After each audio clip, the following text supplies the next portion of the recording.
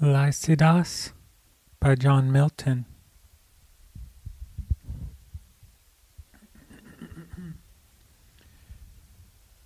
Yet once more, O ye laurels, and once more, ye myrtles brown with ivy never sere, I come to pluck your berries harsh and crude, and with forced fingers rude shatter your leaves before the mellowing year. Bitter constraint and sad occasion dear compels me to disturb your season due, for Lycidas is dead, dead ere his prime, young Lycidas, and hath not left his peer.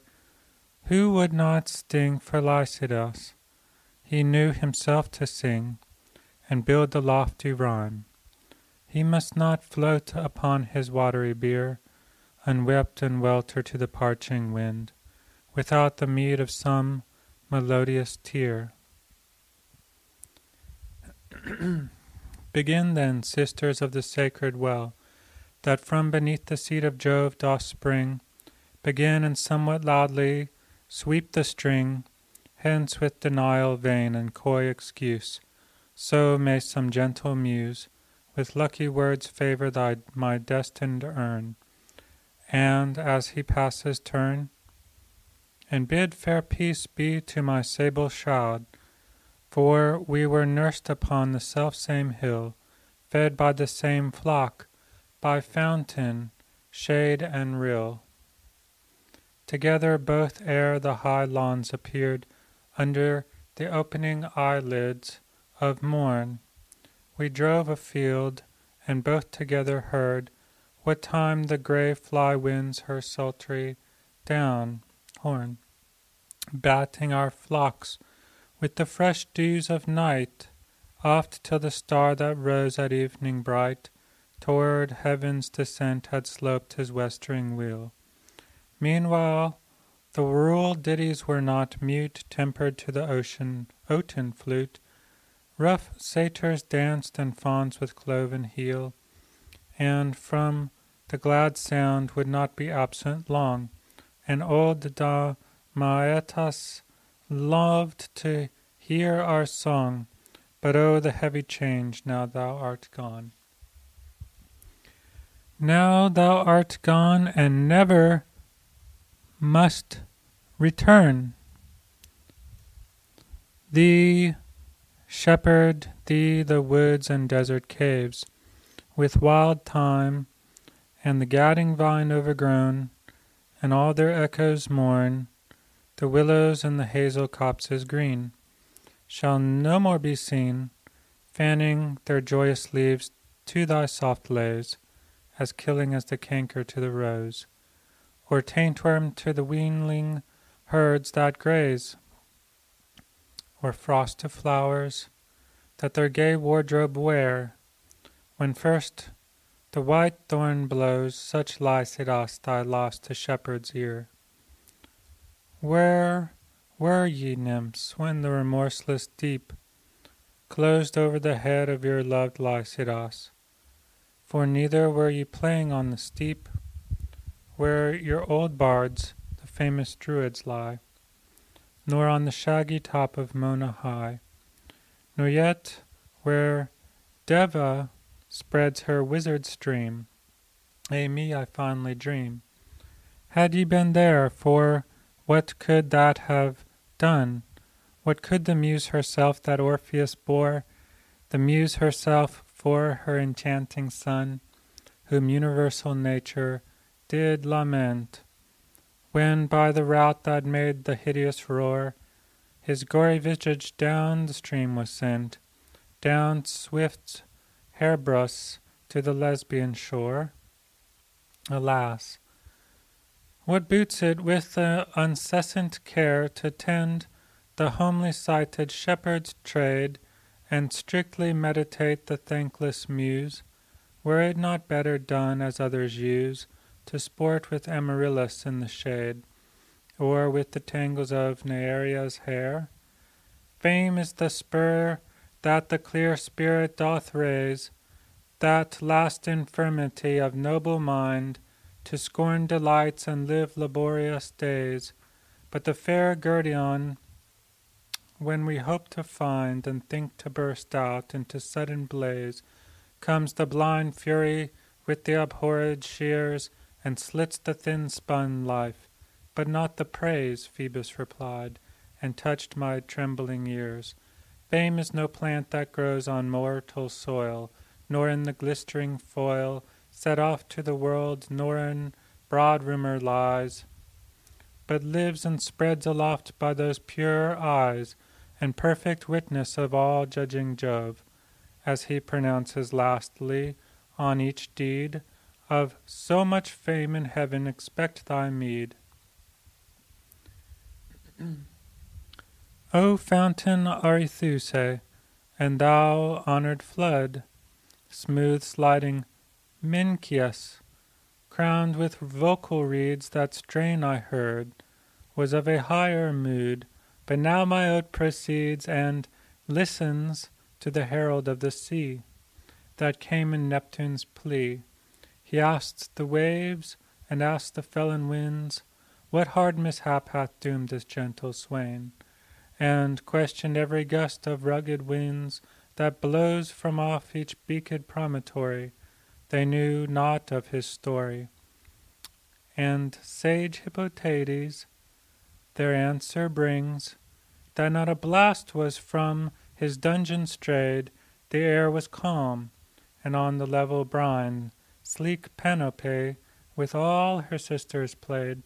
It was that fatal and perfidious bark, built in the eclipse and rigged with curses dark, that sunk so low, that sacred head of thine.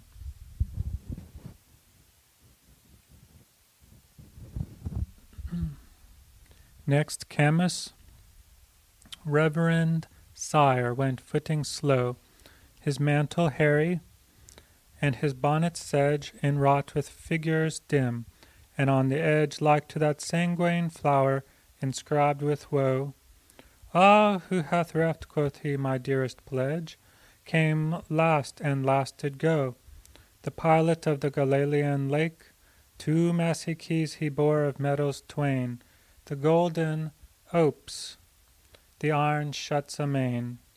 He shook his mitred locks, and stern bespake, how well could I have spared for thee, young swain, and now of such as for their bellies' sake creep and intrude and climb into the fold.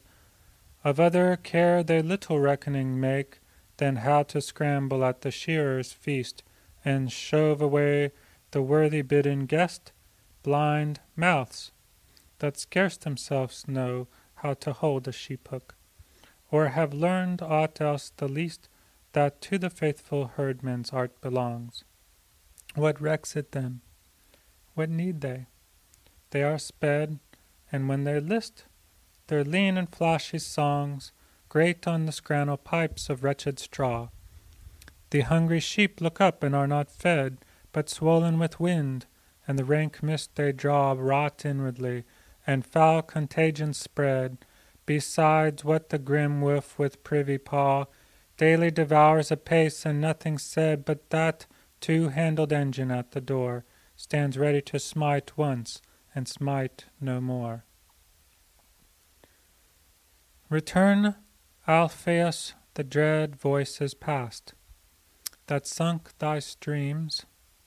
Return, Cyclean muse, and call the vales, and bid them hither cast their bells and flowerets of 1,000 hues.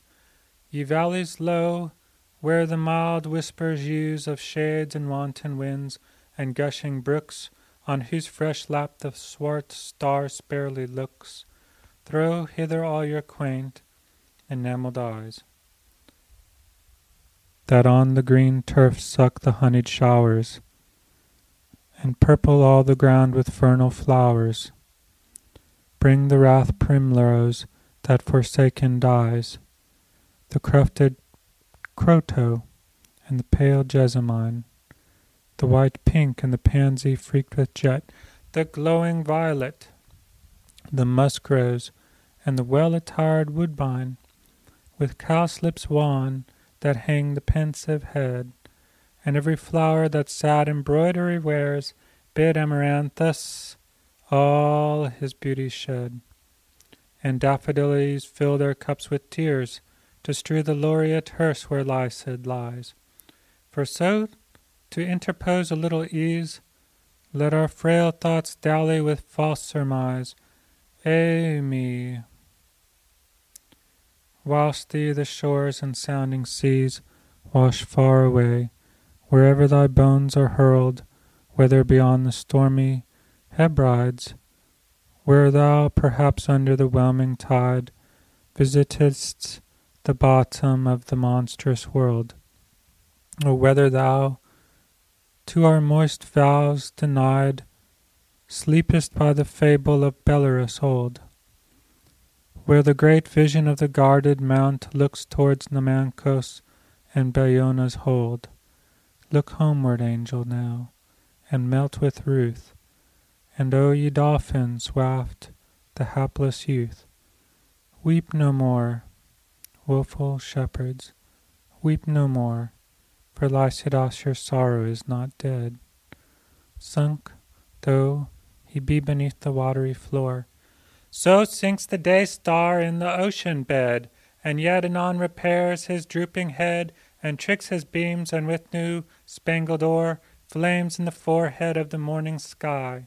So Lycidas sunk low, but mounted high through the dear might of him that walked the waves, where other groves and other streams along with nectar pure his oozy locks he laves, and hears the unexpressive nuptial song in the blessed kingdoms meek of joy and love. There entertain him all the saints above, in solemn troops and sweet societies that sing, and singing in their glory move, and wipe the tears forever from his eyes. Now, Lycidas, the shepherds weep no more. Henceforth thou art the genius of the shore, in thy large recompense, and shalt be good to all that wander in the perilous flood. Thus sang the uncouth swain to the oaks and rills, while the still morn went out with sandals grey. He touched the tender stops of various quills, with eager thought warbling his Doric lay. And now the sun had stretched out all the hills, and now was dropped into the western bay. At last he rose and twitched his mantle blue, tomorrow to fresh woods and pastures new.